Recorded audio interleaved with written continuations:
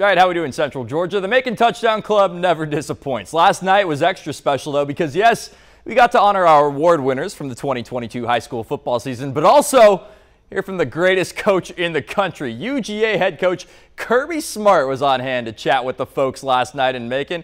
So great to hear from Kirby and an update from camp in Athens. Let's move on to the awards, though. The Super 7, 7 of the best players in the state of Georgia, 4 of them from right here in the 4-7-8. Zion Reagan's a 4-star wide receiver from Jones County, ranked 11th in the state's 2024 class and 56th nationally. He's already got an offer from Kirby and many more Division I programs. At Baldwin High School, running back Micah Welch is also a 4-star for his career, 448 carries for 2,864 yards and 39 touchdowns. All-purpose yards, he's got more than 3,000 of them with 264 points scored and 44 touchdowns. He also holds offers from Georgia, Georgia Tech, Florida, Tennessee, and so many more Power 5 programs. FPD quarterback Jakari Williams, yet another 4-star who's passed for 2,384 yards, completing 164 passes, averaging 216 yards per game. He's got a total of 21 touchdowns.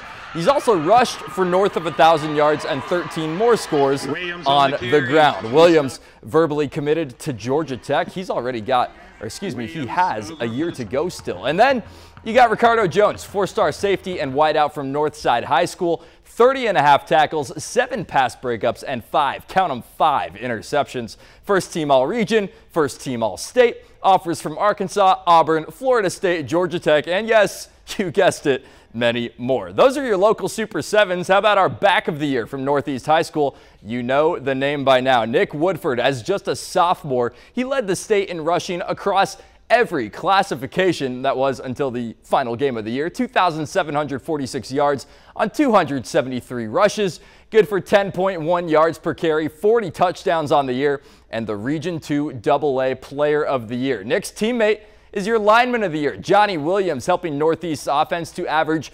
278 yards per game. He graded out at 91% in 2022 with 23 pancake blocks. Johnny was not on hand last night to accept the award because he's already enrolled in class at West Virginia. Congratulations to Sir Williams. Special Teams Player of the Year, he comes from Tatnall Square Academy. That would be Braden Smith. The numbers speak for themselves. 11 kickoff returns in 2022, 412 yards, 3 returns for touchdowns. The 2-time All-Region Special Teams Player of the Year is staying home. He will be joining the Mercer Bears this fall. A packed night at the club. Congratulations to all.